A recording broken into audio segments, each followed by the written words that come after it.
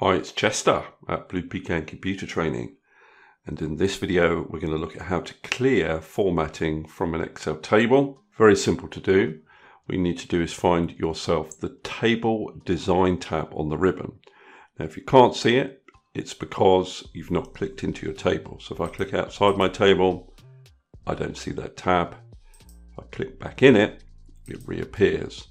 Now to remove the formatting, you go to the Table Styles gallery, click on the little More button, go down here to Clear, and it will clear the formatting that the table applied. Now any remaining formatting has been applied manually.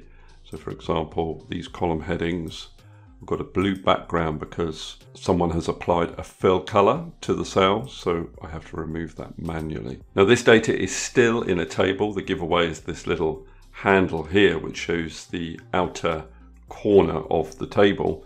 If you want to get this data out of a table and into a normal range, you have to go back to the Design tab, and here you've got the Convert to Range button.